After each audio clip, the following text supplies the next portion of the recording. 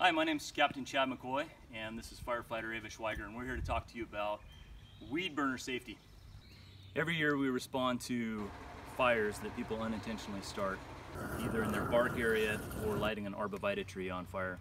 Arborvitae means in Latin tree of life, and here on Camano Island it means Roman candle.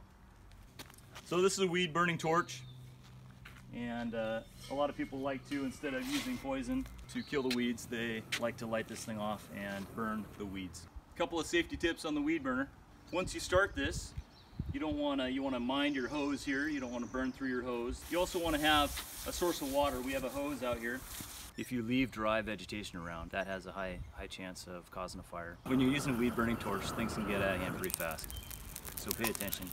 Don't burn anything if there's a burn ban on, and you can find out at our website, which is www.camanofire.com. If things get out of hand, call 911 right away and then try to extinguish a fire safely yourself. So keep these tips in mind when you're using your weed burning torch, and have a safe summer.